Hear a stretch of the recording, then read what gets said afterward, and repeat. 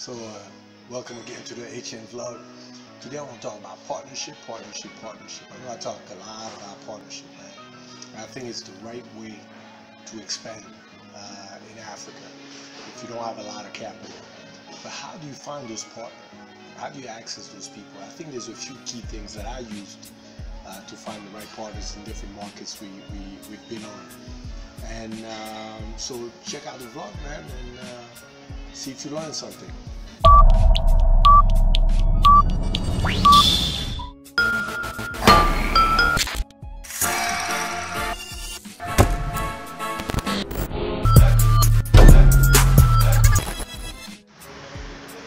You know, partnership on paper, it looks good, right?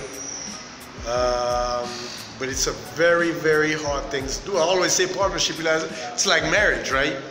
You know, you find a partner, just like the word say, you're looking for a partner. You have to match, you have to have the same vision. You know, you have to have a lot of similarities. You guys have to see eye to eye on a lot of stuff.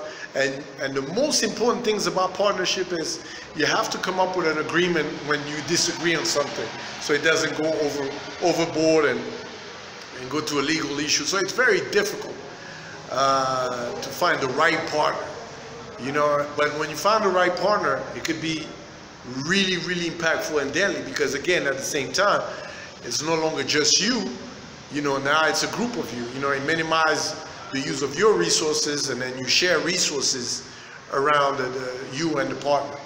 But today I want to share areas where you find partners, man.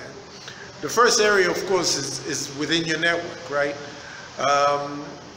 Always, for example, our partner in Uganda was within my network.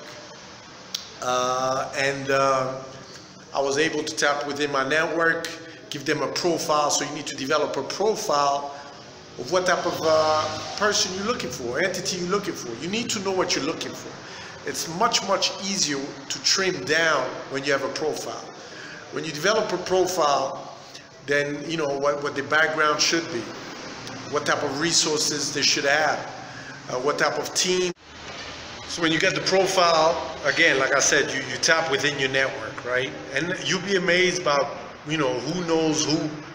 You know, it doesn't cost you anything. You just tap, get the profile, you start telling people this is what I'm looking for, this is the market I'm trying to penetrate. And they give you some people. And then same thing, if that's not, you're not gonna get the right person on the first bunch. And then, you know, if they're not interested, a lot of them will tell you, no, I'm not interested, looking for already busy with other stuff. Boom, you ask them, you know anybody, you start networking. Another way I found some interesting partnership is conferences. I do a lot of conferences across the year. And it becomes even valuable when you position yourself as a speaker on those conferences. Then people psychologically already raise the valuation of who you are. And they automatically look at you as somebody important, so they want to partner with you. It's much easier to sell a partnership through that, but of course, you have to make sure there's a match. But conferences, networking events, another way to partner also is LinkedIn, man. Ooh-wee. LinkedIn. I did a whole vlog around LinkedIn, so I'm not going to go through it. I'll put it somewhere at the end of the video. But LinkedIn, guys, LinkedIn is a powerful way to find partners, because if you have a profile, you can build that profile directly on LinkedIn, and it gives you a bunch of people that fits that profile. You know, LinkedIn is the most powerful for professionals, man. Powerful social media now. It's a social media. So you have to utilize LinkedIn. Post what you're doing. You never know who's looking at what you're doing, man. I keep telling people all the time, you know, utilize the platforms out there. They're free. And millions of people, you know, goes to those platforms every day. So you never know who's going to see what you're doing, who's going to share what. I've got speaking engagement through LinkedIn. I got some partnership through LinkedIn. I got some investment through LinkedIn. I mean, LinkedIn has been so good to me. And that's why I post so much. You're going to watch this video on LinkedIn for sure. So LinkedIn, man, it's a powerful medium. And again, I'm the last part, and I think it's the most powerful part, in a sense where this is what most big business, medium-sized businesses do. Law firm and accountants, specifically law firm. When you open to a new market, most of the time you need a lawyer to set up your company and make sure everything is straightforward, make sure, you know, set up your contracts, review contracts, whatever that is. Find a law firm that is into your space and very well connected. Remember, accountants, lawyers serve multiple clients. They're not the only one. A lot of times they serve big companies, medium-sized companies.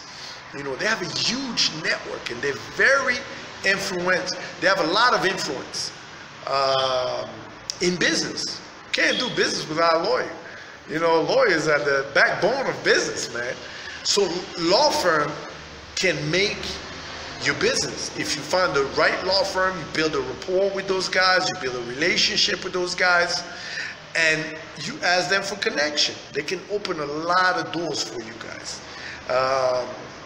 So if you look at most of the big deals that happen or partnership, it's usually a lawyer or law firm that connect the two, connect the dots. And it's the incentive to do so, because both of you might be their client, who they connected you as a potential client. So they're making valuable for you, and they show how valuable they are, so they know you're gonna stay around and stick around with their services, right? So law firm, man, are very, very powerful. So when you open a new market, find the right law firm. And finally, sorry, I say it was final, but not. Finally, there's the last one that is kind of new. It's been going on for a few years. It's tech hubs. Tech hubs, man. There's a lot of companies in those tech hubs. A lot of tech companies use tech specifically for tech. And you can meet, I can't tell you, when you have a bunch of companies in the same space, it's much, much easier to network and build. So if you're going to open shop to a tech hub. Find a hub. If you're a tech company, find a hub and sign up. Don't find your own office. You can do that later on after 2-3 years. But in the beginning, get inside a tech hub. They do a lot of conferences. They do a lot of networking events. And you'll be amazed by what type of partnership you can find within those hubs. All right, guys. I hope you got some valuable insight. If you like what you see, man, subscribe, man. Stop being shy, man. Subscribe, put some comments. Let me know if you have any question. I'm here to help, man. All right, peace.